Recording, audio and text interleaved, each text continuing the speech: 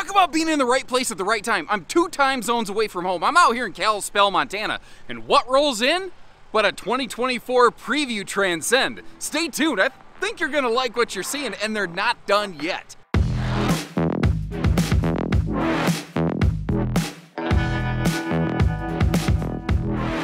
Hello and welcome everybody, Josh the RV Nerd, and I am really happy to be standing exactly where I am at exactly the right time. This RV behind us is technically a 2023, but it has the first wave of 2024 updates on it, so we're getting to see a 24 preview today. Now, they're not completely done. Future videos will supersede this. This is not all the way to the 24 stage. They're basically doing a stepstone process to iron out a few things before they really go whole hog on it. But if this is what's in store, I already like what I'm seeing. When I first glanced at this, I thought it was going to be a case of brand new look, same great taste, where all they did was just kind of tweak the color palette a little bit. But I started looking a little bit closer, and then I called my rep and got some more info on this. So first of all, the exterior, they facelifted it. It had kind of a big, heavy gray band across the middle. I didn't dislike how it looked. This does feel a little bit more modern and fresh, and it looks like it's moving fast even when it's sitting still. Also, the interior, they just went through and just touched it. They just softened it up a little bit. It's not quite so HOA cowboy brown anymore. It's got like, I don't know, I'm a guy, so like I only know the names of the colors in the 8 crayon pack, but for me, I like it. It just feels a little bit more buttery smooth. But then I started diving through a little bit deeper. First of all, I love this floor plan without a dinette in the slide. That double dinofa, you got a hide bed in the back, a triple theater recliner over in the slide, straight across from the entertainment. That is how I would do this RV personally every single time. True Queen bed is still here. They've gone to a tankless on-demand water heater, so nobody has to deal with those chilly willy showers. What else was, oh, I looked at it and they've always had crazy good storage in these, but I noticed no oven. So I started looking around and they went to a convection air fryer microwave. Air fryer, by the way, one of the best pieces of marketing jargon ever. It's just, they gave a new name to a convection microwave, and a whole new generation of people who never had a convection microwave suddenly fell in love with them because we heard the word fryer and it made us think chicken nuggets without the fat. How about that? Now, just some initial housekeeping. Once again, what we're looking at is technically a 23, but I'm calling this a 24 preview because some of the things have already started taking place. Now, it's not completely there. For instance, you're still seeing a little strip of carpet in the slide. I called the factory guys to see what else might be coming, and that was the first thing they said. Additional, updates are going to get rid of the carpet in the slide. So that was a bit of feedback I heard quite a bit this last year for the 22-23 season. And once again, it looks like the people have spoken, so continue to provide that feedback. I know sometimes it feels like nobody's listening because it doesn't always happen quickly, but it does happen. It does have a way of getting there. Now, you may have also noticed something I'm finding very exciting with this RV. The double dinofa. By default, there's a U-dinette over here. Big old giant U-dinette. But the problem is the U-dinette is what directly faces the entertainment. Now we've got almost kind of like a reflection. You've got a big triple theater seat staring straight at the entertainment. We're going to get there in just a second. And when you get rid of the dining, the dinette, you start to ask the question, yeah, but where do I eat? It comes with a floating multi-height adjustable table that we're going to look at in a little bit. And I think you're going to like what you see there. Now, it's not as obvious by just looking at it from the outside, but when you're in here in the living room, the window coverage is fantastic. And I'm noticing that's a full viewing window in the entry door. If I'm not mistaken, I think previously that was only just a frosty glass window. So now we have the ability to have more light in here. It doesn't include a privacy shade though. So I guess in fixing one problem, they've created another. But I like where they're going with this. Now they've also, like I said, just softened up the wood tones. It's still certainly in the brown family. Mr. Brownstone's calling over here.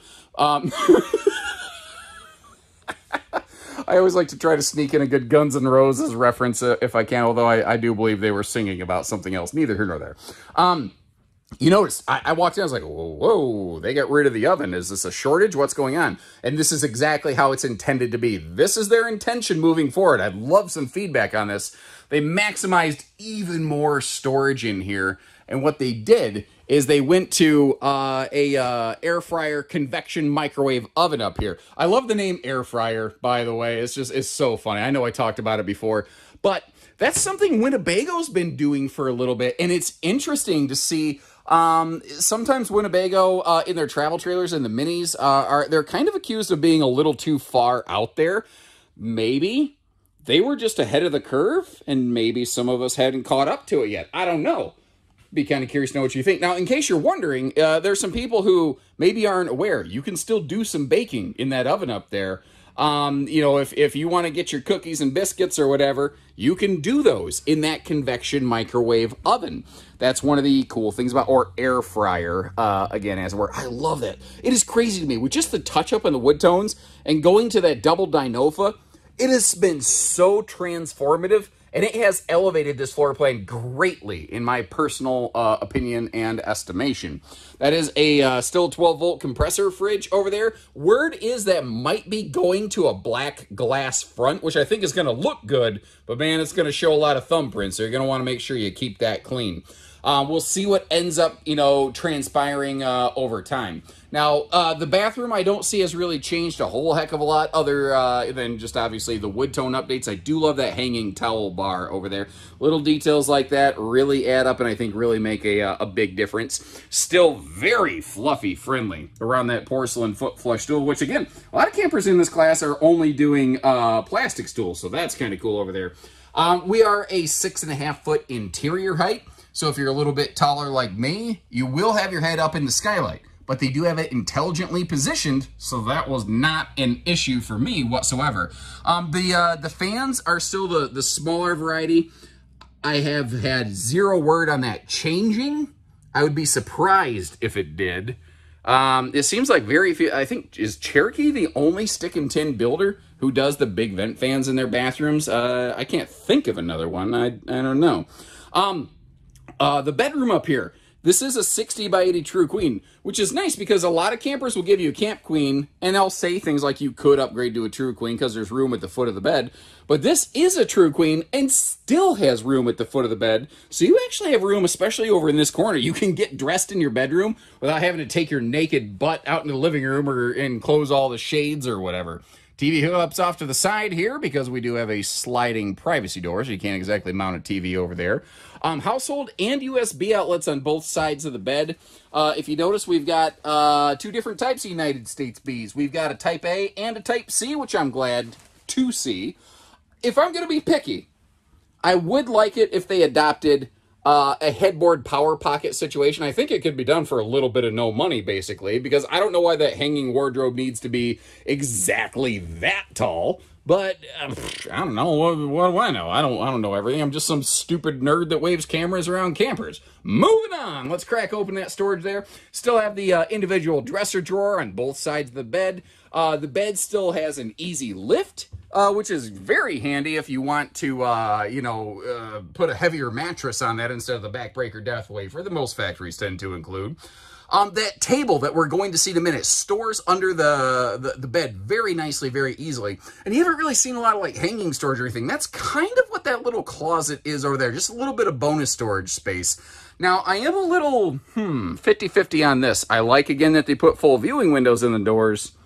But with no privacy shade in a bedroom, I don't really love that. Now, a shade could be added. You could always just, like, I've seen people actually just hang a heavy piece of cloth over it to block that out. And that is deadbolting, by the way. So you don't have to worry about the gas station murder hobo walking straight in and just watching you breathe while you sleep, brother. Because, I mean, if you don't lock the door, they'll do it. I've never had it happen, but I know a guy. I mean, I don't know a guy, but, you know, it sounded good.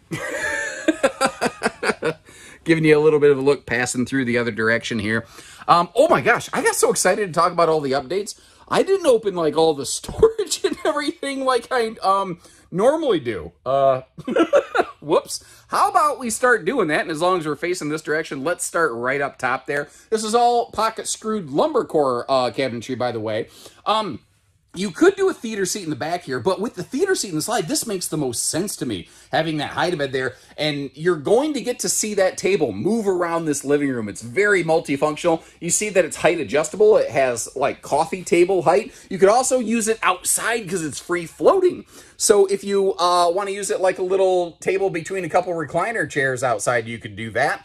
It can obviously become a dining table if need be. And again, this year, they have added even more storage into this kitchen space right here. I do like that big space under the sink, though, for a wastebasket. That is really, really smart content right there. And that table, I would say it actually adjusts to countertop height, but as you notice, it actually adjusts to just slightly above the countertop height in this camper. Now, a couple other things. That is I don't know if I mentioned before, but that is a Roku smart TV that's hanging out above the kitchen counter here. There's about an acre countertop space, and with this being a stick-built camper, if you go back through the video, like both sides of the sofa, that allows them to put power outlets in better positions than even their sister, the Grand Design Imagine, which, by the way, if you like this floor plan, but you'd like it laminated, Imagine makes that. It's called the 2500 RL. Now, cabinet ducted heating and no floor heat vents and no floor carpeting when that change transpires. That carpet in the slide, again, going away, that will make this RV very pet friendly. It's not bad in transit, but it's not perfect. This one's going to have what I call two-stage travel access, where from the living room door we can have a little snacktastic travel stop. The fridge doesn't open all the way, but I think it opens enough. And, you know, getting to all of your drawers and your counter space, if you need to, you know, pull out a loaf of bread and make a sandwich, you can do that here. Sorry, I bumped my elbow on the door as I was sliding out of this thing. With the rear sofa back there, you've always at least got a place to sit down kind of out of the weather. But if you don't want to open the slide and you want to do a little bit of stealth mode camping, you are going to have to slide up front here into the bedroom entry door, which, remember, has a deadbolt, so if you want to close that sucker off, you can. Now, from here, if you want to get inside and whether you're going to do an overnight stay over, you got to do an emergency little potty stop, or maybe you just want to pack the camper up. You know, you can do that. Something else to consider is this dead blank space right here, directly available from the side, like, bedroom door. A lot of people don't think about that as being potentially available cargo space, but really the only limit to that is just what your imagination can allow for. And I'm telling you, I liked the look of Transcends before. I think these things are just, it has a dynamite look right now. What do you think? Now, if you look at the weights and the measures here, I think that this will generally qualify for what a lot of people consider half-ton towable. I will say the cargo capacity, I'm definitely glad it's not any lower, you know, around that 1,300 pound range for something like this, especially with all the cabinet space that they have. It starts to feel like anything lighter is going to be a problem. And if you're a person who likes to tow with water in the tanks, you might want to really consider that. And again, I hope you appreciate how I bring things like that to light. Now, I wish the sun was shining directly on this because it looks so much better versus the cloud cover. I've been dodging raindrops all day today, but I was like, come hell or high water, I am getting out here and I'm going to record this thing. I brought an umbrella. I'll get soaked if I have to. My camera's waterproof. It'll work. Power tongue jack up front, of course. All the real big hitter features you expected from last year are back. Even little toys like the flag holder on the front, so you can fly the stars and stripes out there, or your favorite little camping flag. Theoretically, one of these days, maybe it's already happened by the time this footage comes out, I don't know, but eventually I have my own little nerd merch, including some silly little RV nerd herd flags, so who knows, maybe you fly one of those out there. Now, notice the entry doors and just the change in the metal. The entry doors, they went to a all glass door, and it definitely gives it a very striking look. It was actually one of the things that kind of caught my eye on this, in addition to the change in the you know, the exterior metal color patterns, but the that Grand Design compass logo on those doors kind of just jumped out at me. And it's not much, but I'm kind of glad they did that, because otherwise they do kind of start to feel like a big blank wall right there.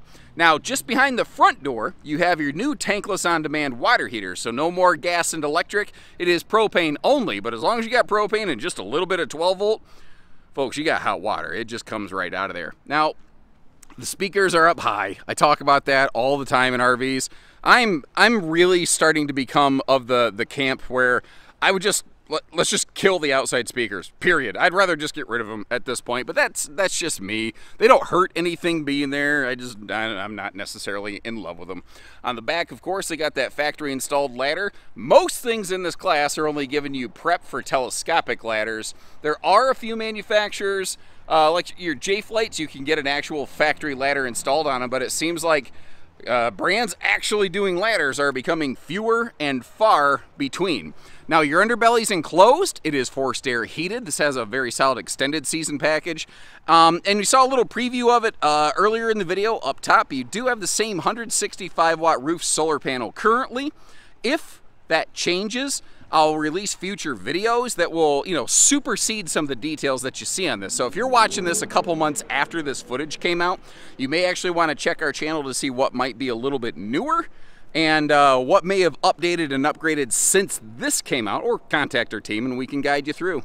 So like I said, this is just wave one of the potential 2024 updates we have coming. So I'm kind of curious, what else do you think they need? I already have this on authority. They're getting rid of the carpet. That is happening. It just hasn't been accomplished yet in this 23. That's a 24 proto. I'm excited. I'm really excited to see what else might happen through this family of RVs, because I've actually really personally liked Transcend for a while, and it's really cool to see them getting better, because you haven't seen them really update much in the last couple of years, and they just keep progressing forward. This is smart content in my opinion, but that's my 2 cents. Now, I'll leave you a link in the video description. You can see where we have a 245 parked. Grand Design allows us to publish MSRP on our website, but they don't allow us to publish our discounted sale pricing.